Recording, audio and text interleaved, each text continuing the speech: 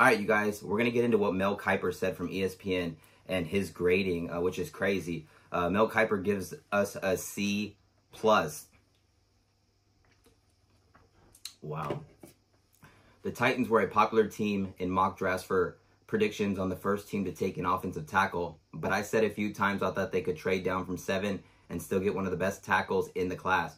With Joel gone to the Chargers at number 5, though it seemed like Tennessee panicked at least a little bit in selecting Jace Latham.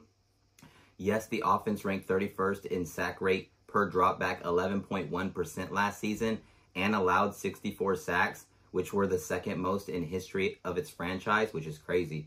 But as I wrote Thursday, I have doubts about whether Latham can play left tackle. And the Titans have now taken a right tackle and a guard in the top 11 in back-to-back drafts. Is that the best use of high picks? I'm not sure, though. I do think Latham can be a physically imposing run blocker. In round 2, Tennessee reached for a nose tackle, TVondre Sweat at 38, who I thought was more of a third-rounder because of his inconsistent play and an arrest for driving while intoxicated earlier this month. Hold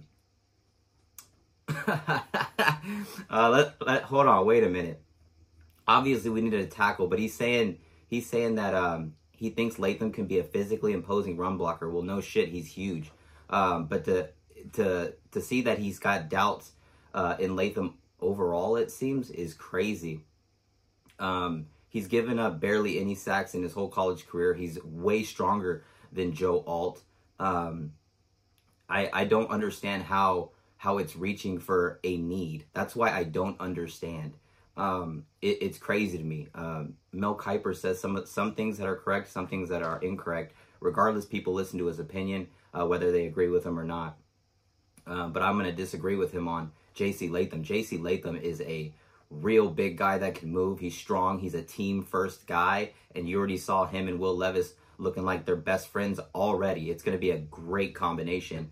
Reaching for Jace Latham at 7 is basically what he's saying. I disagree with that completely because there were so many drafts that had Jace Latham going over Joe Alt to the Chargers. So Chargers had their first pick of the bunch. They chose Joe Alt. We got Jace Latham. Let's find out who's better, Mr. Mel Kiper. He goes on to say in the round 2 with the TVondre Sweat, mid-third rounder of his inconsistent play. I'm going to let everybody know he's playing at he's at 366 pounds. He wants to play at 350 to 355, where he said he will be a Hall of Famer.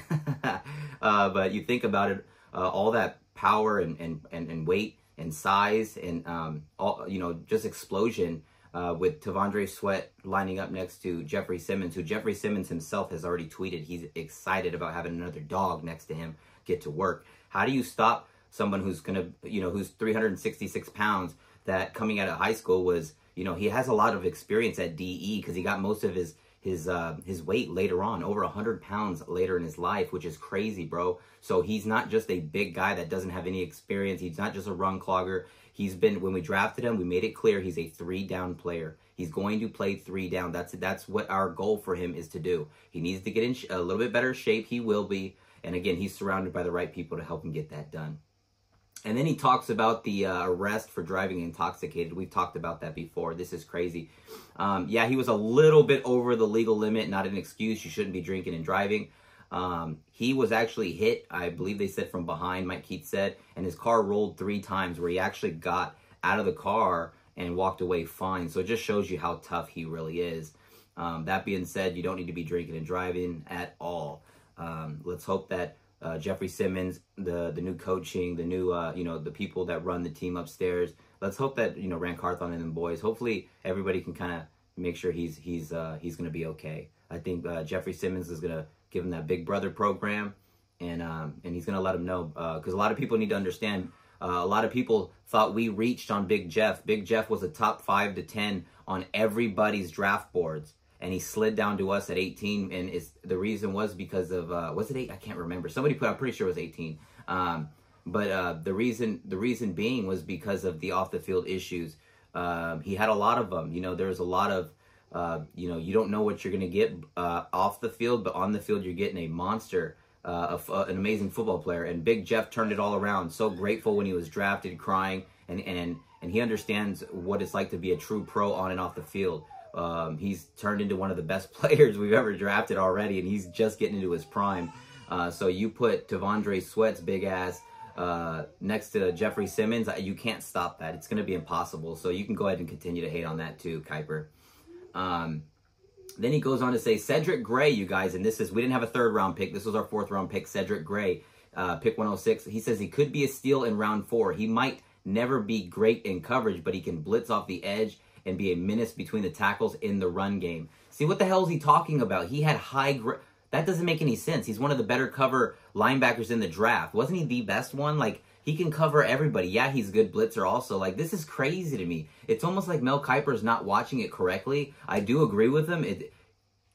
I thought he was going to be a late 2nd, early 3rd. That's kind of where I had him. No later than mid-3rd. That's just crazy to me. Just because inside linebackers, unless you're like off the fucking paper, just like superstar or whatever, you tend to slide a little bit. You hear the phone call, Cedric Gray saying, take me, I'm going to be a tight, I'm going to be that guy. And that just shows you right there, he's going to fit in perfect. He's telling everybody, I'm the green dot. I'm going to be the guy. Like, I'm going to call the plays. I'm going to be that. He just seems like the perfect personality also that's going to fit into what we're trying to do and when we're, building this new team. And it's crazy because on paper, man, we're a problem. Cedric Gray is going to start week 1, next to Kenneth Murray Jr. as the inside linebackers for the Tennessee Titans, and it's going to be great. They're going to really do so well. Let's see. He says James Williams, pick 242, is a 6'4". He's actually 6'5", but whatever they say, 6'4" safety, who likely will have to play linebacker at the next level. He doesn't really say much about him. He is going to play linebacker for the Tennessee Titans, though. And he's not he's not going to go on to talk about anyone else, really. He said, I think James Williams, he's a hammer, bro. So at the linebacker position, we want to get more fierce. We want to scare the people from coming across the middle. We want to let these running backs and all these people know that we got some boomers out there. And he's somebody that's going to come to the team. And a lot of people are like, oh, how'd they have, well, he's 7th round pick, blah, blah, blah. It's because he's changing positions pretty much. He doesn't have as much experience as a lot of the people do at linebacker. That's basically the reason. And being a 6'4", 6'5" safety, you're typically too big. But I'm excited about him. I think he's going to, use him on special teams to, try to draw the ball loose and cause some, havoc, fumbles and stuff. We'll see how he lines up, where he fits into the, to the linebacker depth, and see where it goes from here. But I'm ready to see him learn and develop. And again, you can't teach that type of aggression where you like contact. You either do or you don't, and he does. He says, if Latham makes an easy conversion to left tackle and immediately dominates, this class will look much better. As is, I don't love the value overall. So he gives it a C+. Again, I think this is crazy to me. I think J.C. Latham was arguably the best tackle in the draft. You look at, who he is and the size and the personality and everything like that. He may not have as much left tackle experience, obviously, as Joe Alt. So that's probably why Joe Alt gets the nod. The day before the draft happened, I actually tweeted out and I said, J.C. Latham is my number 2 tackle going into the draft, barely. And I said this word for word, barely behind Joe Alt. So again, I'm glad that we did get J.C. Latham because he's 100 times stronger than Joe Alt. That's a fact.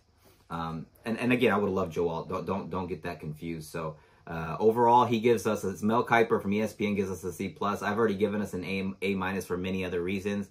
So again, man, make sure you guys hit that like button, comment, subscribe. Let us know in the comment section below, you guys, how you guys are feeling about what Mel Kiper gave us. What do you think about how he, talked about our team and whatnot? I think he's completely wrong. I do agree with that. If J.C. Latham does have an easy conversion to left tackle and dominates, then it's obviously going to be better for us. We're expecting him to dominate though. So Mel Kiper gives the Titans a C+. Let me know who you guys. What grade do you guys give the Titans for the draft? But Mel Kiper's going to give us a C+. I think he's crazy. Tighten up, Code Blue Cyclops swag. You can't spell Titans without putting that T-A in it. Let's go. Wah!